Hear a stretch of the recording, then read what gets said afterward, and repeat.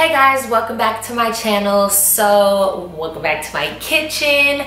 Today I'm going to basically be refilming the Ruth'S chicken video. Remember I told you guys I had already filmed this video and I sliced my finger open mid-vid, so I was just over it. But today we're gonna just get straight into it. You see I'm chilling, I got my cooking clothes on, I got my ponytail ready. So basically today I'm gonna do mashed potatoes, I'm gonna do purple asparagus, and then I'm gonna do the chicken itself. So mainly we're focusing on the chicken, but obviously everything's gonna come together at the end. Also, this video is really gonna just be mostly focused on the actual cooking and not so much on me, because I'm just chilling today. I'm in relaxation mode. I just feel so good, so happy, so pure. I tell you, like, when you just cut toxic people and things out of your life, life gets better, honey. I've been living my best damn life. So this is a great recipe if you want to like impress a boo, or you know, just want to eat a good meal. It doesn't have to be for a boo, but this will be a good impressive meal to give to a boy, because, or a girl, I ain't judging.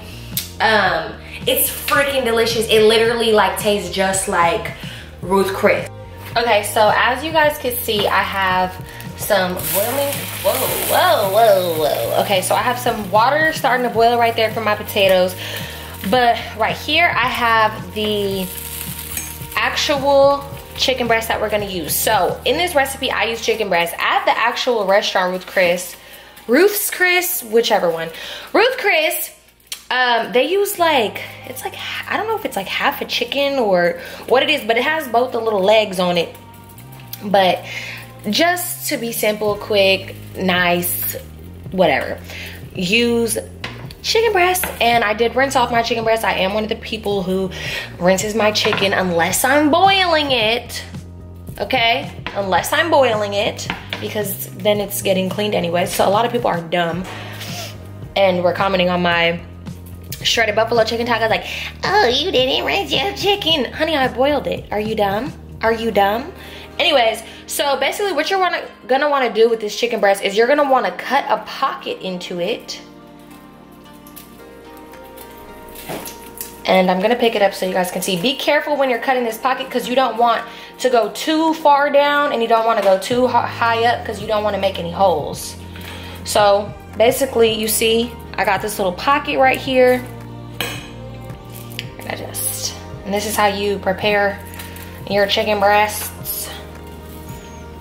Okay, I would say make that pocket kind of deep, because the deeper you make the pocket, the more stuffing you can actually put into it. So again, for this side, and really make sure that you do this right. Not too low, not too high, because you don't want any holes. You don't want any of your stuff coming out. I mean, if it happens, it's fine. But you want it ultimately to have no holes on the inside of your pocket. No holes, thank you very much. Okay, so I'm gonna put this chicken to the side and make the stuffing for it. So for the stuffing of the chicken, what I like to do is I like to add a chopped up jalapeno. This was a pretty big jalapeno. You know, I love spicy. I need spicy in everything I do, everything I eat, whatever.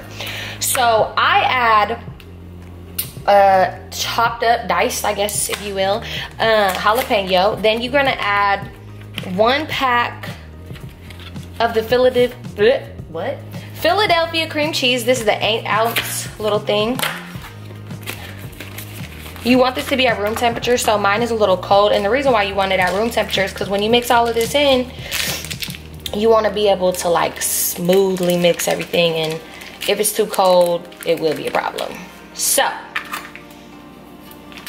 I'm gonna go ahead, start with nuking my Philadelphia cream cheese. I'm just gonna put it in the microwave for about 30 seconds.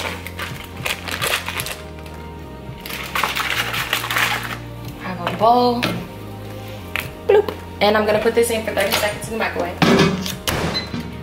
So the other ingredients that you're gonna add in this stuffing is sharp cheddar, You're gonna add some Worcestershire sauce. I'm gonna add onion powder, paprika for color, black pepper, and then the key ingredient in this recipe, y'all, it's ranch salad seasoning mix, the powder kind. You can get it in the salad dressing aisle, but this is the key to the flavor, and I promise you that. It's so weird, but it makes it what it is. So also I got my water boiling over here. I'm gonna add my potatoes that I had cut into fourths earlier. Ugh. I hate plopping stuff into boiling water.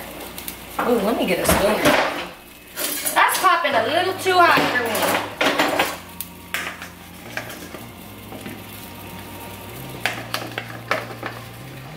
And this is gonna be for the mashed potatoes that I'm going to make. I'm doing red potatoes and golden potatoes, and I do not take the skin off of them. And I'm gonna just boil those for like 20 minutes.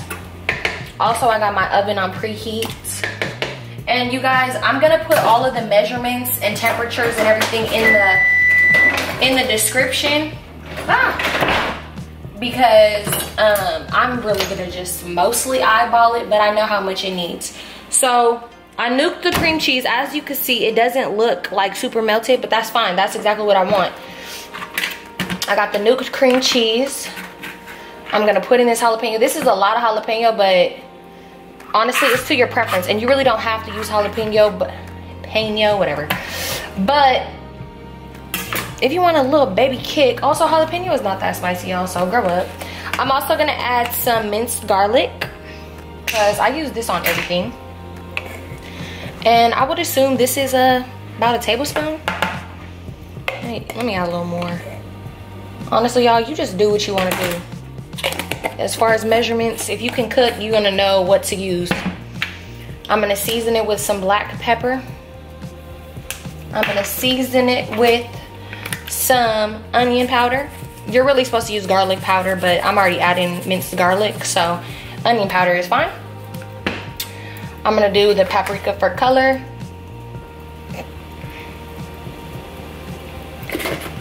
And then I'm going to add, I'm really just gonna add half of this ranch pack. Ooh, kind of messy.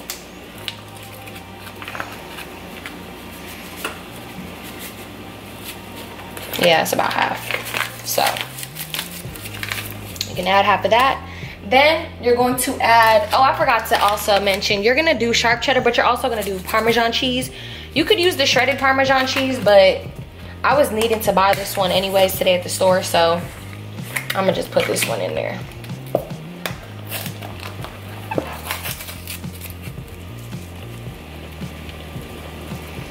And honestly, nothing can be too cheesy, so go crazy, go stupid.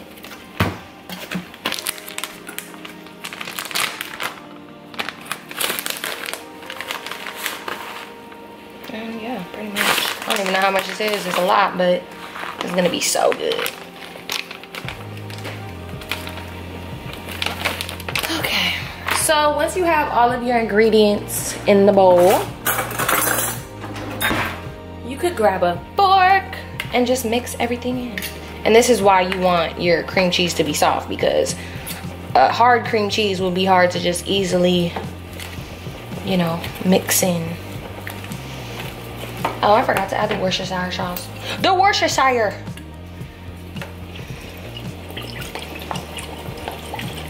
It looks like a lot, but it has like one of those little drippy tops, so not that much is coming out. You guys could also add some fresh herbs like thyme or whatever, but I didn't get any from the grocery store today because last time I got it, I had it sitting in my fridge for so long, and I just don't want to waste something that cost me $5 for all of that stuff. If I grew my own herbs, that would be fine. So basically, this is what it looks like. This is the mixture.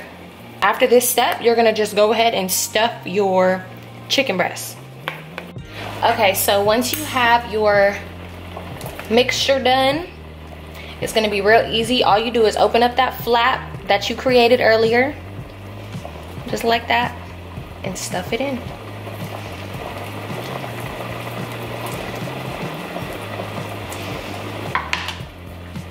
And I have these toothpicks to basically seal off the chicken breast because you want it to cook while it's closed like this.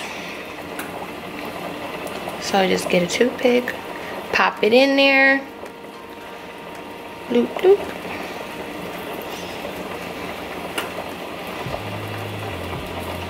And then you're gonna take your chicken breast and place it in your pan, which is just foil with some olive oil on the bottom.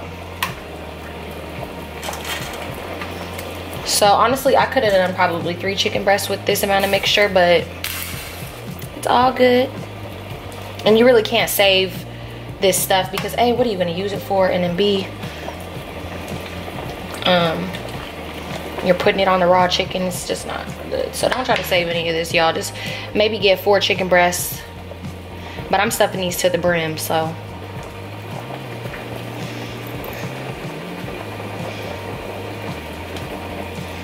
And I'm telling you guys, this recipe is so good. That might be a little too much. All right, let me get that out.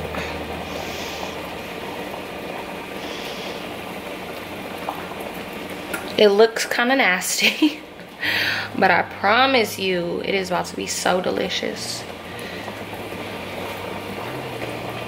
And that baby is stuffed. Okay. After you stuff your chicken breast, make sure you wash your hands before you season it. You don't want to be touching raw chicken and then touching on your seasoning. So you got to be careful when you're cooking with raw chicken because you don't want bacteria getting around. I'm going to just hit it with some garlic salt. Keep in mind, I didn't put any salt really in the seasoning, so you could put a little saltiness on top of the actual chicken breast. Hit it with some Lawry's seasoning salt. I'm gonna also put on some Tony's because these are just my regular seasonings that I cook with on a day-to-day basis. And then a very key point about when you're gonna put this in the oven, you need to put pads of butter on top and around this chicken because you just want this to be smothered in butter and you want the top to brown. So the way to do that is cut some pads of butter and plop it on top. So you're gonna basically pop this in the oven at, hold on, let me double check for y'all. I'm gonna put this in the oven at, I'm gonna actually just insert it because I wanna make sure you guys get it right. So my mashed potatoes, well, my potatoes are done boiling. And pretty much what I'm gonna do for this is such a simple recipe, but it's super good. I'm gonna take 3/4 of a stick of butter. I'm going to add that. Well, then I'm gonna add something that a lot of people don't, but I'm gonna add a chicken bouillon cube. And it just makes the flavor sound good. I'm gonna do some heavy whipping cream.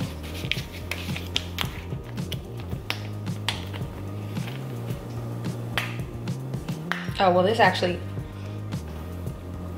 okay, this ain't heavy whipping cream. This is half and half, but I thought it was heavy whipping cream, but well, oh well, we're gonna have to do it anyways. I'm just eyeballing that, what I think is right. And then I'm gonna season it. Keep in mind, I'm gonna season it, but I'm gonna really season as I go. So I'm gonna just keep testing it and trying it and see what's good. And that's really, and of course, black pepper. That's really it. Actually, no, you know what? I'm gonna add some minced garlic, and then that's really it. If you guys don't want to use the pre-minced garlic, it's fine. You guys can mince your own garlic and it will be delicious, but I just do it like this because it's easier. And I'm gonna add probably about a tablespoon of minced garlic and smash it all up. Okay guys, so this is the final plate. This is the final chicken. All you have to do now is pull out your toothpicks because, I mean, you don't need them anymore. Ah, I almost got stuck. But basically you pull out your toothpicks. Ooh, just see it's oozing. It's oozing out, oh my gosh. This is gonna be so freaking delicious. I really hope you guys like this recipe. I hope you guys make it for somebody. It looks a little questionable, but honestly, if you've gone to Ruth's Chris and you've eaten their stuffed chicken, this is what it looks like. It's oozing out. It's bubbly, bubbly, and wobbly. So I really hope that you guys liked this recipe. I hope you guys try it and send me pictures of your recipes, because I love when you guys do that. It makes me so warm and happy inside. So do not forget to like this video, comment this video, and subscribe to my channel. Thank you. Have a good day. Enjoy your food. You're welcome.